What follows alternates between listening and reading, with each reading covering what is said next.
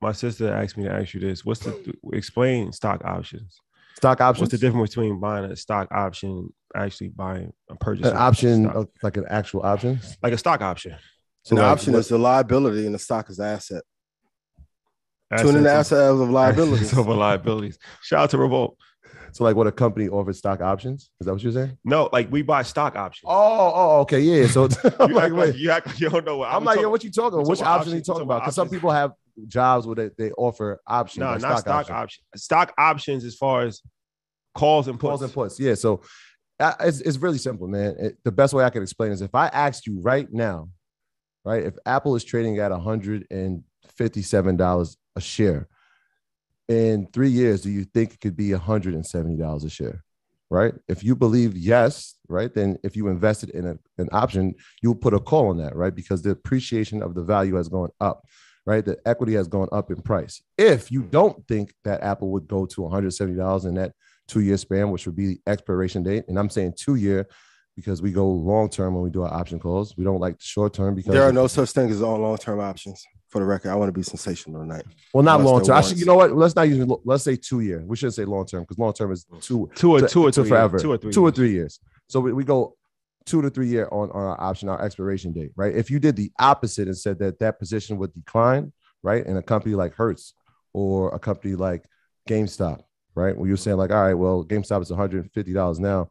In 10 years, I can't see people going to the stores. Everything's going to be digital. If GameStop goes to 120, right, the decline of the asset would be a put. And so your call is trending upwards, puts trending downwards. Expiration date is the time that you have to make those positions.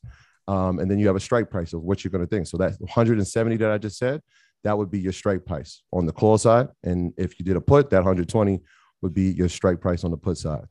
And so whether it trends up or trends down, you can make money. So when we say that people are going to make money, whether the market goes up or down, this is what we're saying, right? If it trends up on my call, I'll make money. However, if I made a call and that equity depreciates, I lose money. So it's very volatile. Trading has considerable risk. Please and most of you should I do it. Please hold the equity or the asset for a long period of time, and you're good. I'm tired of playing with y'all. Because I was trying to play with me. I was trying to explain to her. She wasn't sure. I put her in Apple stock, general stock, and I also put her in an Apple call a few months back.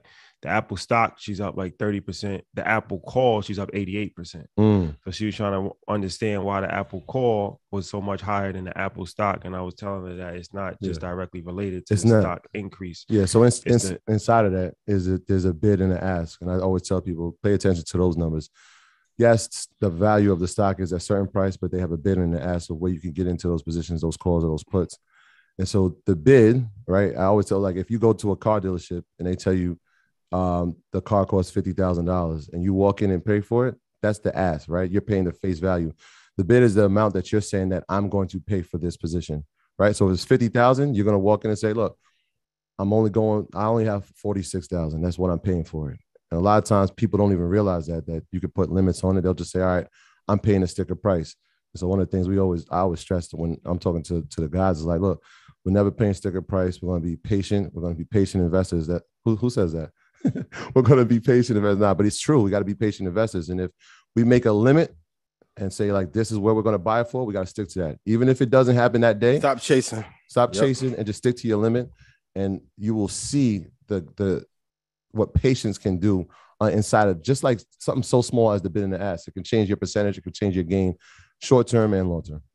There you Shout out to my guy Tech. I was talking to him, this Chains manager, before we got on. He said everybody just wants to flip Tech to Chains manager. Okay. He was like everybody that he talks to in the music industry just wants to flip quick.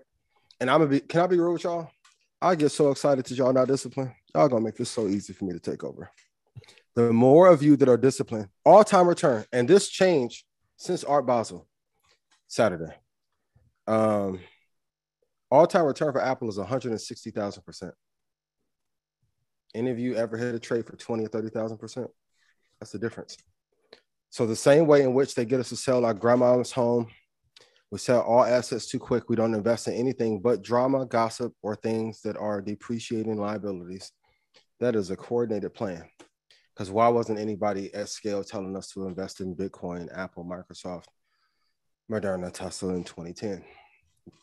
there's a reason why that gap keeps getting wider, and during every recession with quantitative easing, those of us that are poor, grew up in poor environments, get pushed down lower on the totem pole. Now, with these robots having babies and being able to mutate and reproduce, and automation being at a faster scale than ever, they are pushing to make us a permanent underclass. If you don't know what that is, shout out to the good brother Claude Anderson. But the same way in which we don't care about Native American issues in this country, we would be reorganized and put into that category. But you guys want to play and ask me, hey, what about this one? The only way we can increase this gap is if we make these moves together. It's not just about us individually. It's us about as a culture and as a family buying things at one time. So it's dope that we're Art Basel and going all these places, but I don't see us in no boardrooms. You guys talk all this stuff behind the scenes. I want to keep our sponsors. But most of you are not even on the conference calls quarterly. You have to be in order to have a voice. Please buy. Stop looking to trade. And I said this on a stock club call. All y'all keep talking about generational wealth, but then all you want to talk about on here is options and trades. Why? Raise your hand if you think you can out-trade me, and we can set it up. Call Swiss. I'll do the verses on that.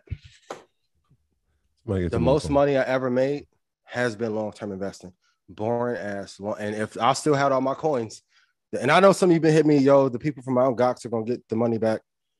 If I get 2 coins back, I'll be happy. Everything's not going to come back. Then BitConnect happened to a lot of people, right?